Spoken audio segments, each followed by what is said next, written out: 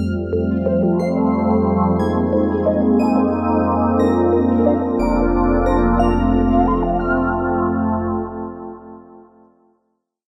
seminar is part of the AHEAD capacity building program to promote accessible heritage experiences in the cultural sector.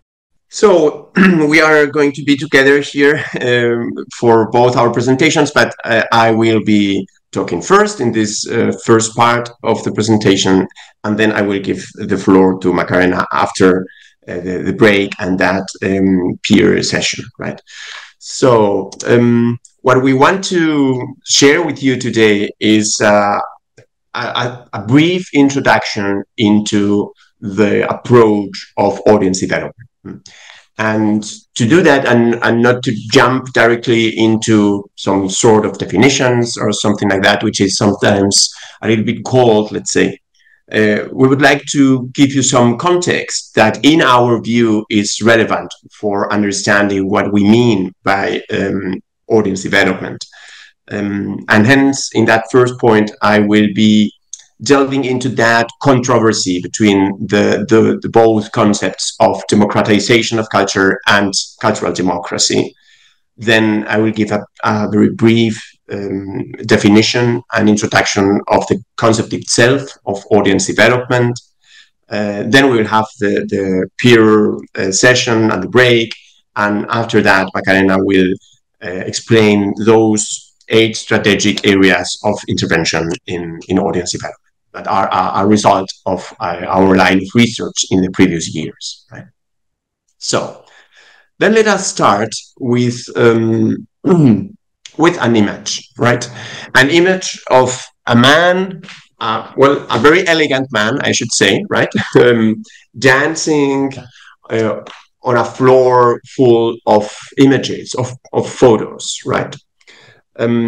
This is a very significant image, in my view, to really grasp the sense of that concept of democratization of culture.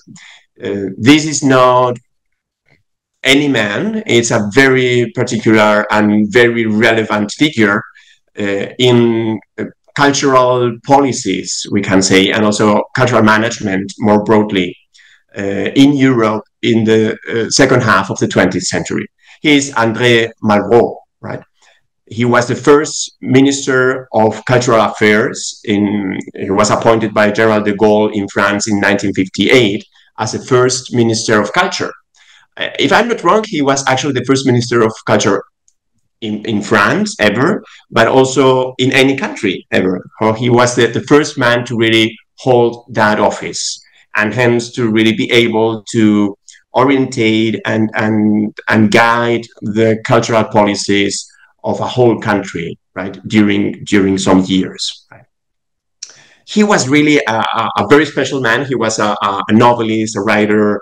He was very, very much embedded in the intellectual and artistic circles of Paris between the 2 wars.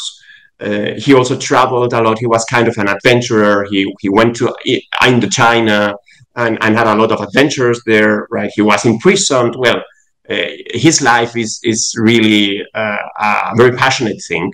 And he was, throughout his life, as a writer, as a cultural theorist, and as a politician, he was passionate about culture.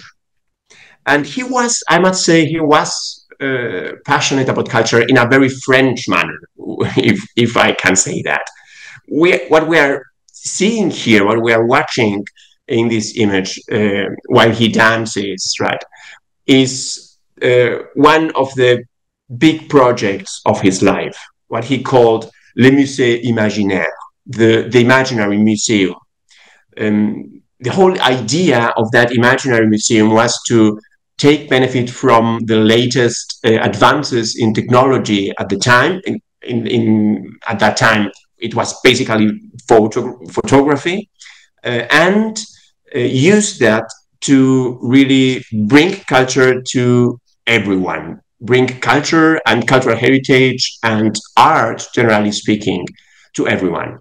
So the idea was to take high-quality photos of different cultural artifacts and artistic objects throughout French public collections, and edit them in a volume so that everyone could really access that imaginary museum, which was encompassing actually the whole country, the whole France. The whole idea, I am bringing this image here because I think it's very symptomatic and very telling of what the ideal behind that term of democratization of culture is. It is all about bringing culture to the people. Culture that has traditionally, I mean, historically, in the long run, if you look at it, has many times, very often, been a product of the little, of a small group of people, of a small and privileged group of people, of aristocracy, of monarchy, of the church. And really now in democratic regimes, go and open it to everyone, to the citizenship, for them to benefit from that. That is what I am, why I'm telling you that it is a very French approach, because of course, the ideals of the French Revolution and even the institution itself of the Louvre Museum, which was the template and the ideal for the institution of the modern museum in any other country, right, are behind that idea. So to take something that was close and only pertaining to a very close circle of people and really open it to everyone to enjoy. Right? So that is the idea of really spreading, reaching out to everyone, and has some implications. The first implication would be that I'm meaning the cultural manager or the cultural politician also, right? I know what is worth spreading. I know what cultural value is. And hence, I can promote some flagship institutions like national ballets, national libraries, national theaters, these kind of things, right? And really open them to the people, right? And the second thing is that I also know that it's good for them. It's good for everyone to participate and to get inspired and enriched by culture, right? That would elevate people and well, make them better in a sense, right? So I think that image is summarizing quite a lot about that idea of democratization of culture. Let's jump into the next concept, which is cultural democracy. Well, after some years or even some decades, when after perhaps since the 50s and 60s, right, that idea of democratization of culture was really orientating cultural policies in many countries, spreading out from France.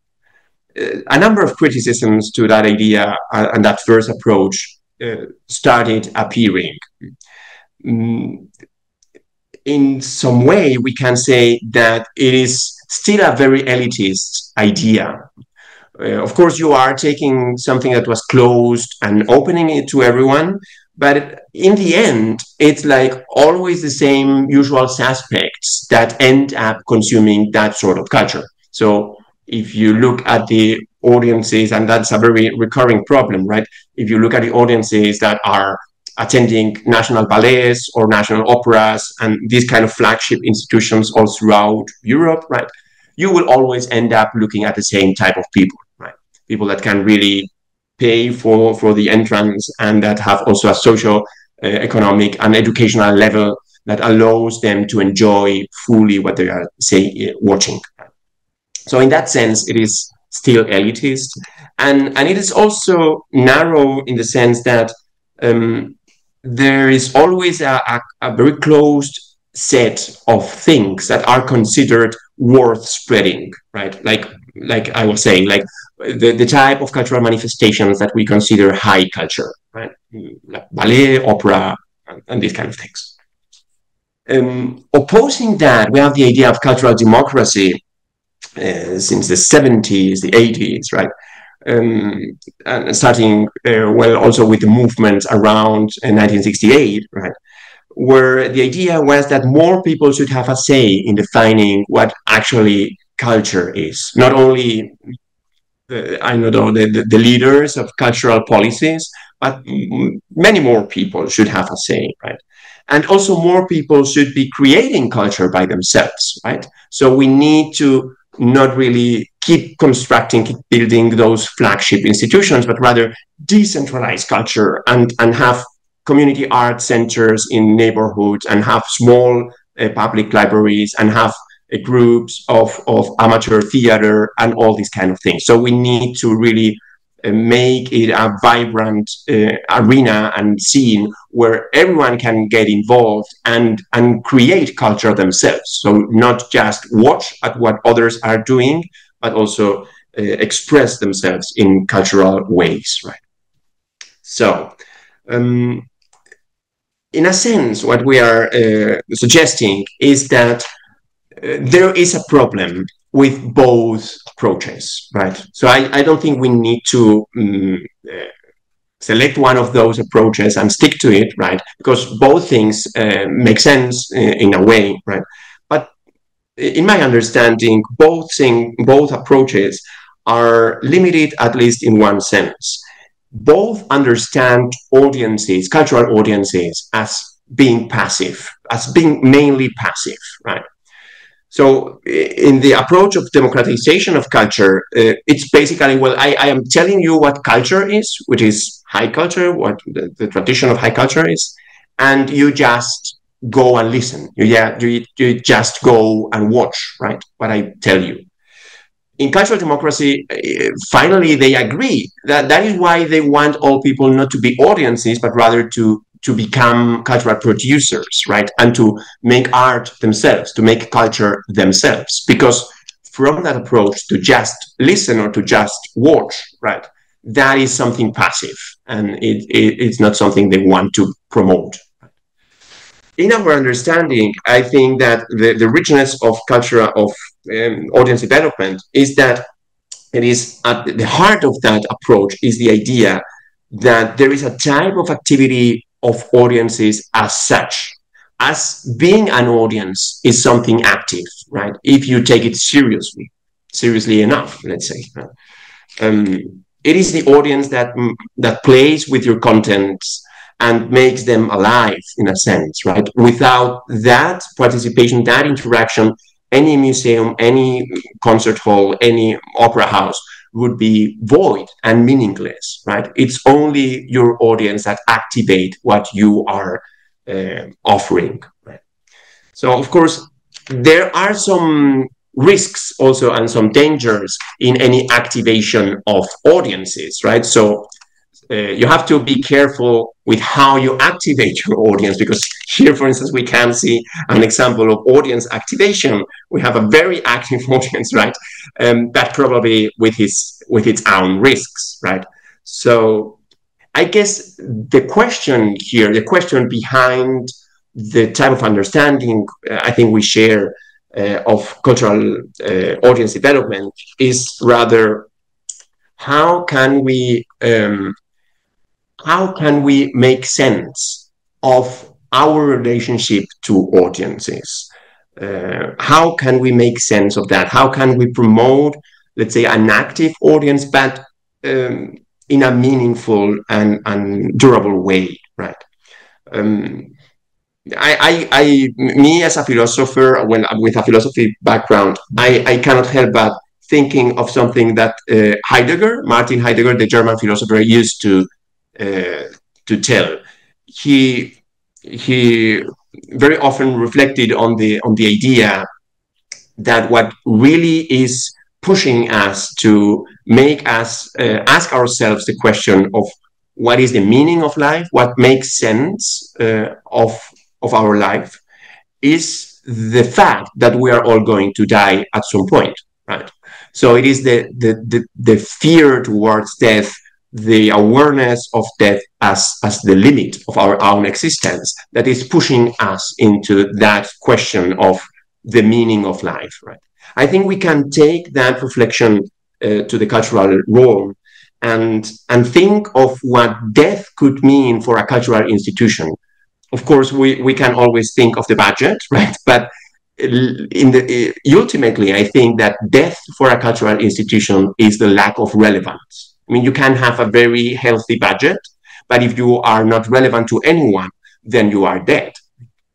And in the face of that fear, of that limit, right, to the existence itself of cultural institutions, the question of how we can look for relevance and embed that search for relevance in our mission makes a lot of sense. And I think we can only do that by having a meaningful and rich interconnection with our audience. So that is why we are suggesting that concept of audience development as some sort of taking perhaps some ideas of cultural democracy and democratization of culture, but also going beyond that controversy towards the search for relevance through the interaction with the audience and through the construction of a meaningful relationship with audiences. Right? So, okay, perhaps some of the things that I was exactly now referring or introducing that debate, what we actually mean by audience. We can use also many other words, like readers, viewers, spectators, members, users, right?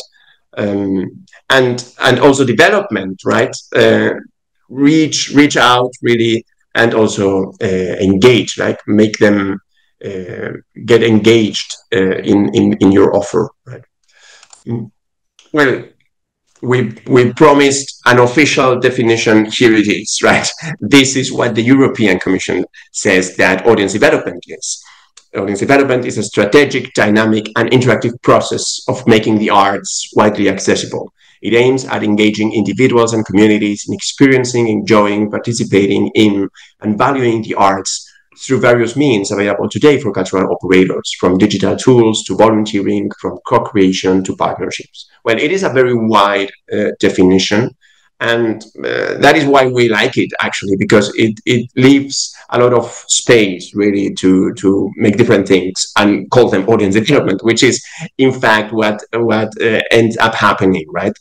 There are several different approaches, and in the end, almost any organization has to look for their own way into making it real, right? Yeah, maybe if I may, just to a small idea, and I think that from this definition, it's important, the idea. Well, we have like put some words a little bit bigger, and we feel it's interesting from this definition that the Commission defends that it should be a strategic process. No, that's something that needs time. It's something that the organization will work for it in the long term, and that sometimes it's very difficult to have immediate results, like very quick. Okay, we want to develop audiences. We want to get like more people in, and that's it. And that's not the approach. No, that we need something more profound. That we need something that needs to consider longer term horizon. No. And the other idea that I think it's also important is this idea that it's dynamic and that it needs to be flexible. It needs to, flexible in the different contexts. And I think that's something that we have taken out from different projects and working in different contexts, environments, geographies with different people and so on, and in different like subsectors. So probably it's not the same being a gallery or a museum or a dance company or something like that. And we understand that there are no recipes, and that some strategies, actions, or activities that might work for in a different in one context might not work in a different one. Yeah. So even though we might be here archaeological sites and we might think, oh, this is a very good idea and this might work in Altamira, maybe that idea will not work in Ostia Antica. And I think that's important. Yeah. And then maybe we can go with the objectives. Yeah. I mean, these three objectives are the three more usual goals that usually cultural institutions aim at when they engage in a process of audience development.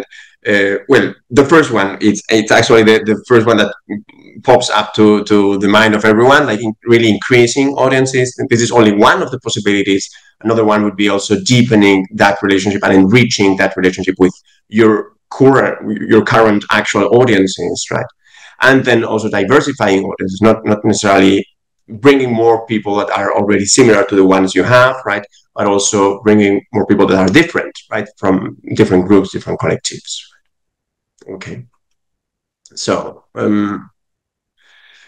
we are perhaps running out of time, but we just wanted to share with you that we understand audience development as being, let's say, an umbrella concept that is combining different traditions, different lines of thought.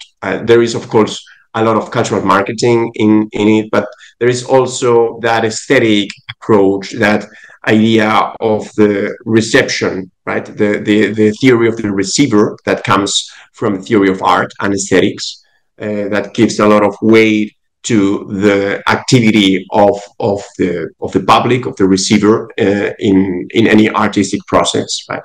And also a social approach, sociology of arts and of culture, right?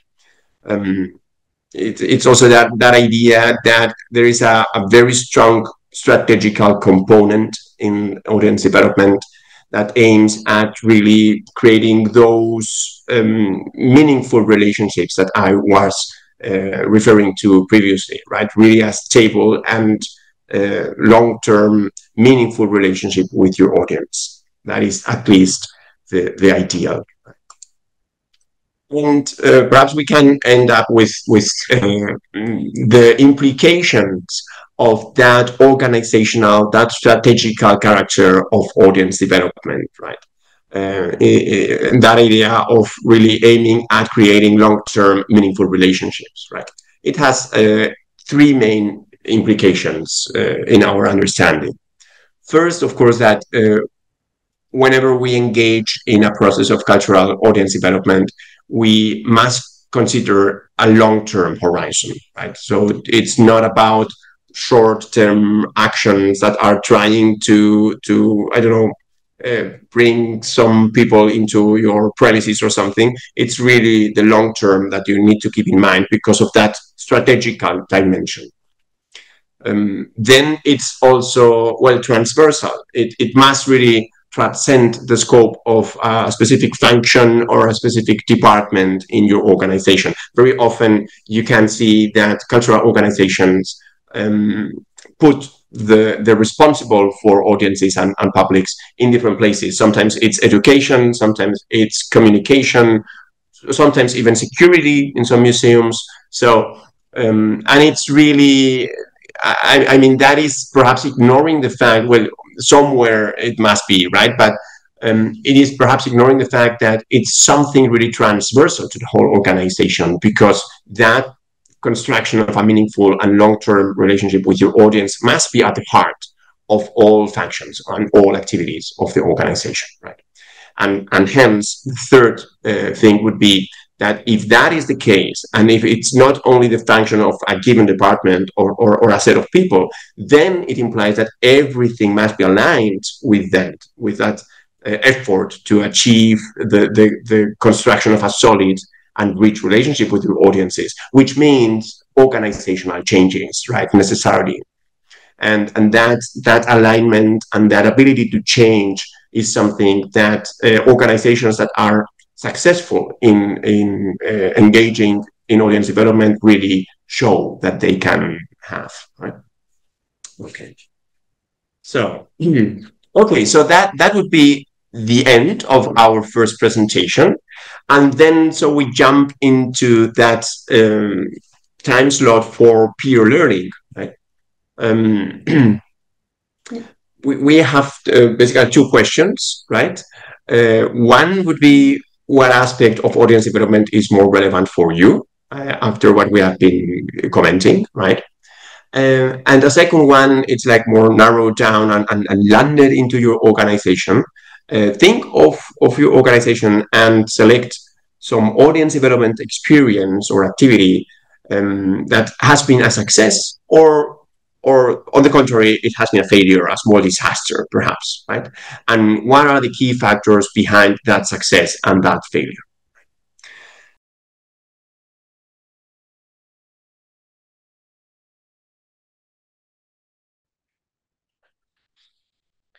Okay, so well, during this second part of this seminar, we wanted to well, delve a little bit into what we call the 8 main strategic areas of intervention in audience development. Yeah.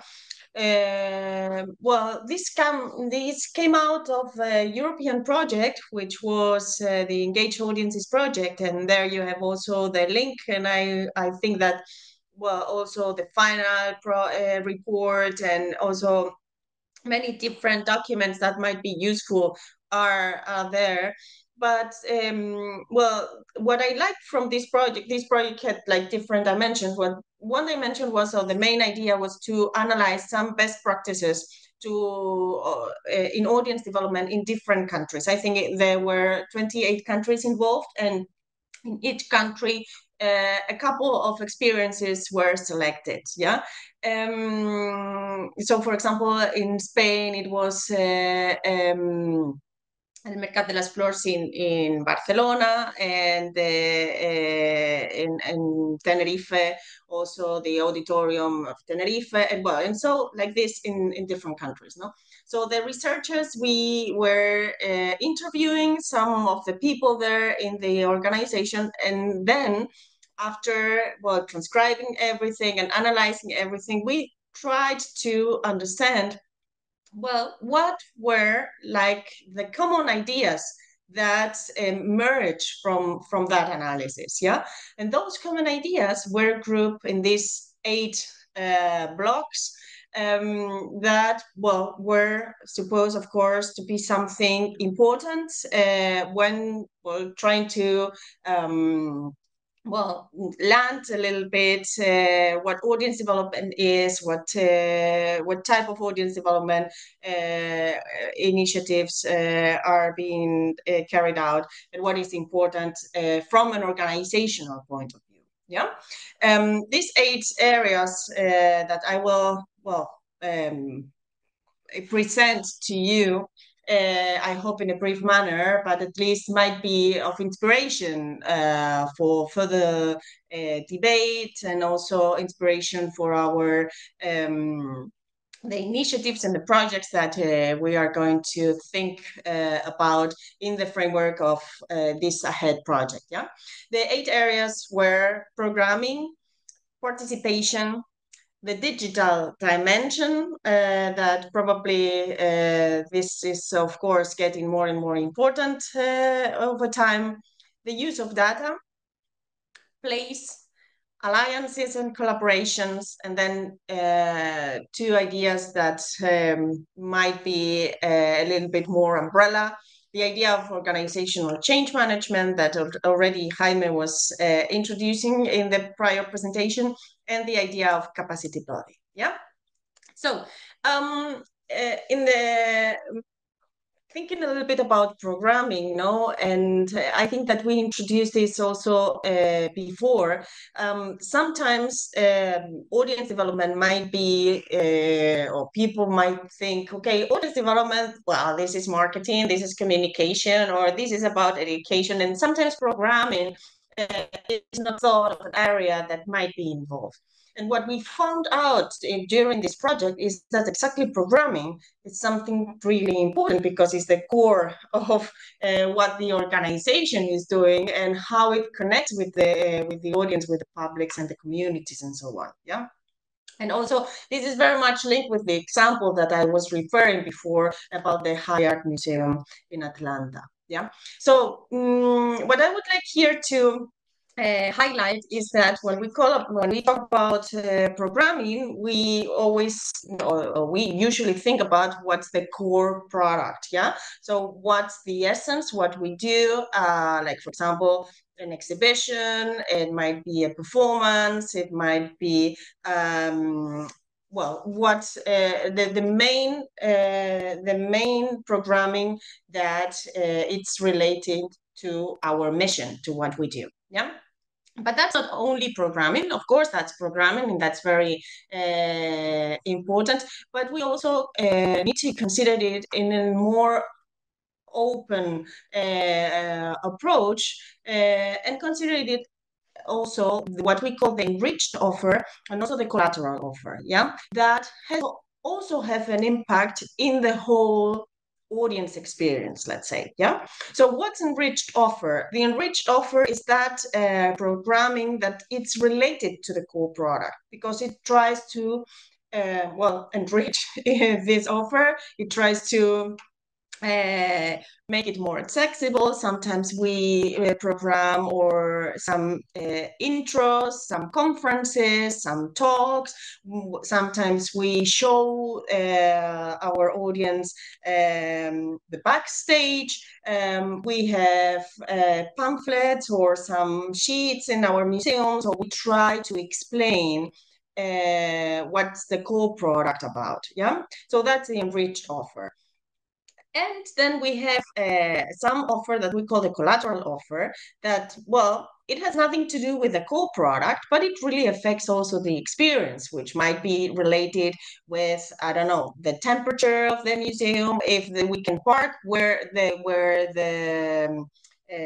institution is located, if the toilets are accessible, if we need to, I don't know, go through stairs or things like this. No, if there's a cafe or things that might be very tangible, very human related, no, but might also change the experience totally. Yeah. So probably you all know this painting. This is the Starry Night from Van Gogh, and probably you would know that where it's located. And if you think about certain artworks in certain museums, I don't know, Las Meninas in El Prado or La Gioconda in el Louvre or whatever. And well, yeah, we can locate that, no? But that's those very well-known artworks are, well, very few compared with all what we have. What's the rest? And that's why we need to think and also what researchers have found out is that when we consider and we separate what's the frequent audience and the occasional audience. I mean, for example, you were referring now in Ostia Antica and in Altamira, how many tourists you have. Those, is that those visitors that just come for once to our organization and they will not come more, no? Well, sometimes, and maybe that's in that case, it might not be that, I mean, it could be that those are frequent visitors to museums in general, no, and that might be very knowledgeable about that, no. But what if we consider like the difference between frequent audience and occasional audiences? What we see is that, of course, the frequent audience is very strongly determined by the core product, no, by the exhibition itself, or by the performance, or if you might, I don't know, be an opera goer and you know exactly the cast who's going to sing, whatever. They're like much more knowledgeable about that, and you might be attracted by that. Whereas in the case of the occasional audience, this might be a little bit different. And in that case, we need to consider very much the enriched offer and the collateral offer, because those external layers might play a very important role in the audience experience. Yeah. And the audience experience, we need to consider this as well as a process, no? Considering that the artistic exchange that here in the middle is, of course, the moment where we are visiting the gallery or where we are watching the show, whatever. But that's not only the artist, the experience, the audience experience. The audience experience goes beyond that, and that's why when we need to consider this previous part related to contextualization, where also part of our enriched offer might make sense, and as well what's happening afterwards related with those activities that might related to meaning making. Yeah. Well, this is just an example. I will not deepen very much on it about an organization that has innovated or tried to innovate in different products, in different formats of the core product. No, sometimes it's very easy to play with the collateral offer and then rich offer, and sometimes it's a little bit more difficult in the organizations to negotiate changes in the core product. This is an example of an organization that did it. We have also discussed in our previous deep learning the idea of small formats and so on. This is, for example, here we have the example of the mini concerts that were very cheap, and there were, I don't know, were programmed very like 3 mini concerts in one afternoon, and you could just, from having an impulse to say, okay, I'm going to enter the concert hall and just enjoy the concert. Yeah. Whereas here the journey were 3 hours concerts for aficionados. I mean, knowing the getting to know the needs of the different types of audiences and publics, and trying to do something specific for them. Yeah. Okay, so that was maybe the longest explanation for the first box, and I'm trying to go a little bit faster for the rest. Participation also was one of the factors that that was common to those organizations that were analyzed, and I think here as well, when we asked you the question, what's audience development for you? Also, some people were thinking of participation. So this is something interesting. And the idea also here is that, well, the organization itself has to reflect on what's participation for its institution, no? For my museum, for my archaeological site, what do I understand under this word participation? Because it's a very broad way, and we can understand, as we can see, and I'll come back a little bit, but we have here an example of what it might mean, the different spectrum. No, we can have a continuum here, and we can have, I know, these more receptive positions, no, where we are considering the audience as spectators, no, and it's just us, the traditional institution, that we program something and give it to you, and you just, well, consume it or enjoy it, or no, but you don't have anything to say there.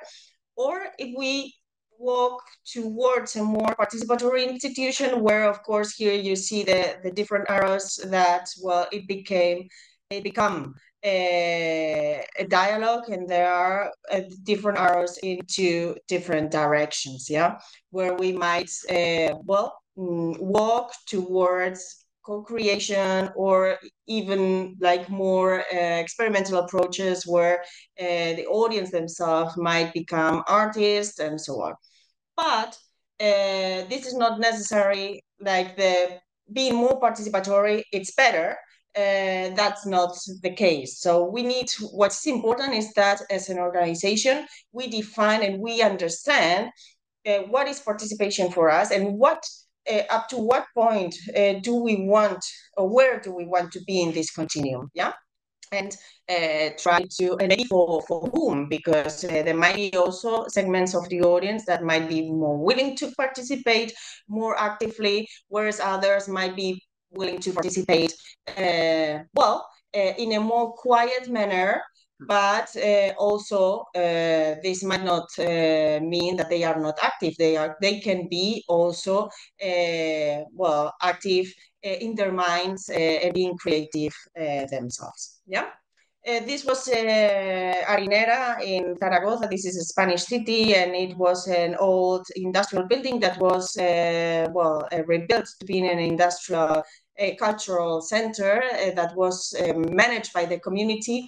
And this is an example of one of the extreme towards participation and so on, no? More related with cultural democracy. That was Jaime also explaining in the beginning. But this doesn't mean that all the institutions need to be harinera because of that, because that's not, of course, the purpose. So also this is very much related with the question of the mission of who we are, what and what's our mission as an organization. Yeah. Then we have also the digital dimension as an important dimension, and probably, this project was carried out before the pandemic. So after the pandemic, the digital dimension was even more important with the social media, with the, of course, nowadays, if you cannot probably sell your tickets throughout the mobile phone, so you will not be relevant for a large amount of young people, and maybe not so young as well. The digital dimension might be not only related to selling tickets, it's related also to participation. And as you will see, those boxes, even though they are boxes here, they are all of them very much connected. Yeah. So it's related to participation. It could be related to programming, because nowadays, we can also walk through the collection of some museums where we can, virtually feel that maybe we are there and that we maybe would like to go physically later in time and so on. So the digital dimension is also an important dimension that should be considered to be linked to the physical one. Yeah? And this is, I think, this is a trend that's not only happening in the cultural sector; it's happening everywhere, where also the companies they are organizing and planning their strategies that need to be omni-channel. No, this idea of the omni-channel is something that you need to reach your client in that sense business, no, in the shop, but also in the digital world, and you need to be coherent. And sometimes this is not so easy to do. So you need to also devote some resources there. Yeah.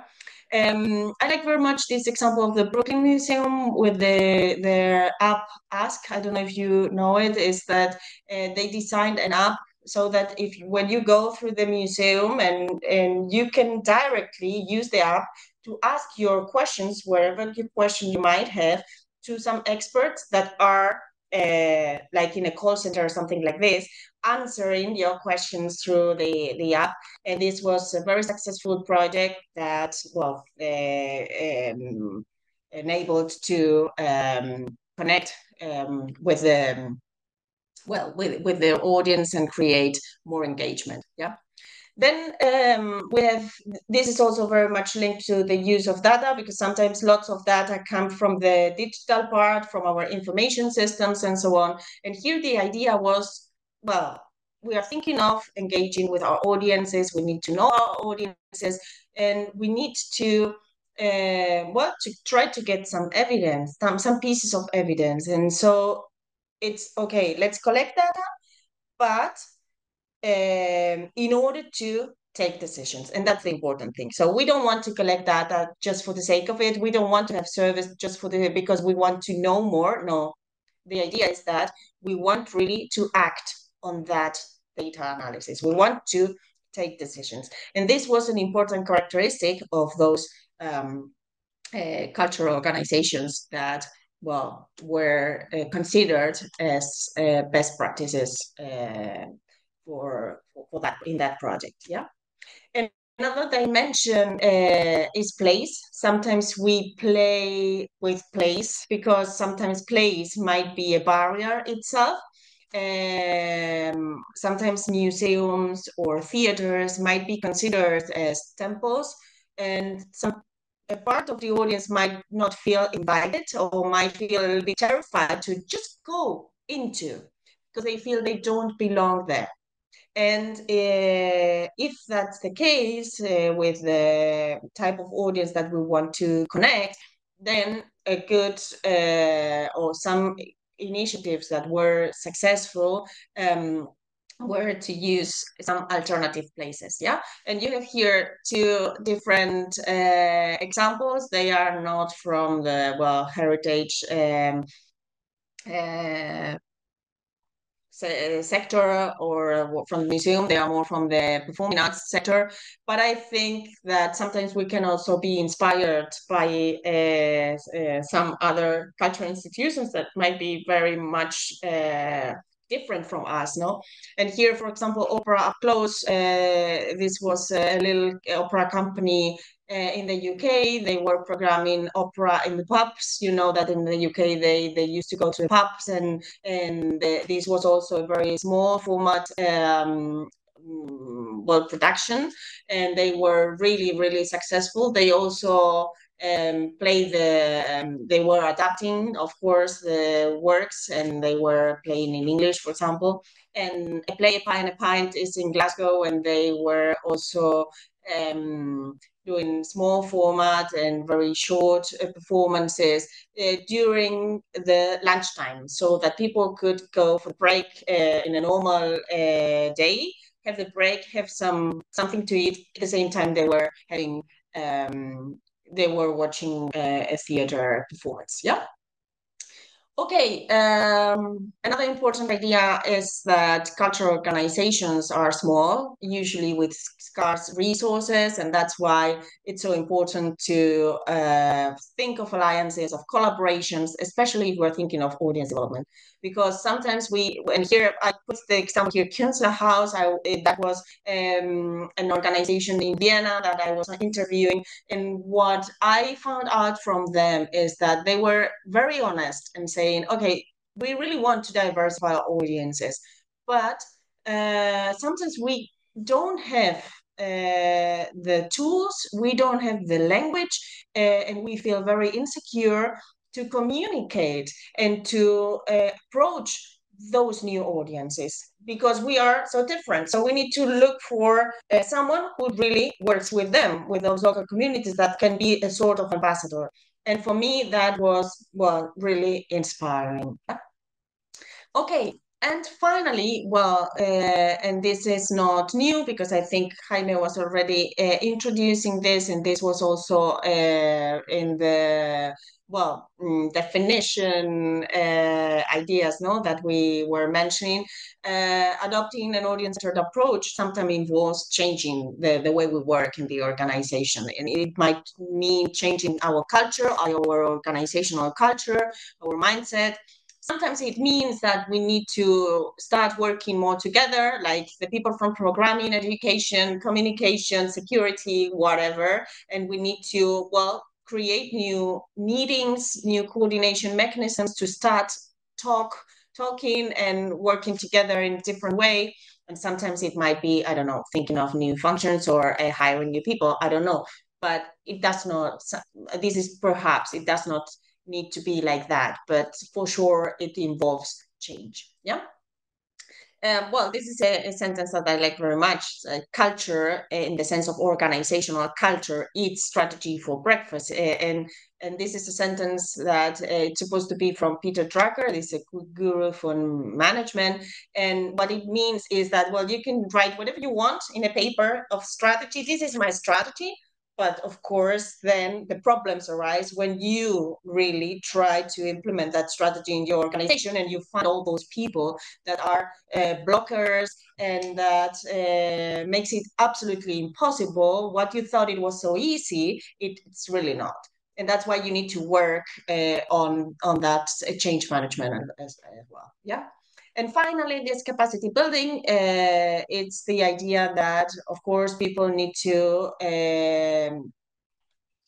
need to grow in a personal and professional way, of course. And if you want to enter a new field that's audience development and that you maybe have not worked before, then you need some training. And exactly, I think that's what we are doing here.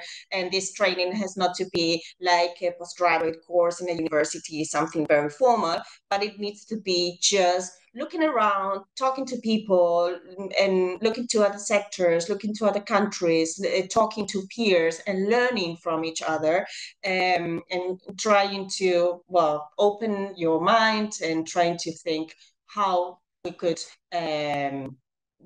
implement or a strategy or design a strategy and implement it in our organization and start working throughout this path that might be not for 1 month or 2 months, but might be forever in the long run.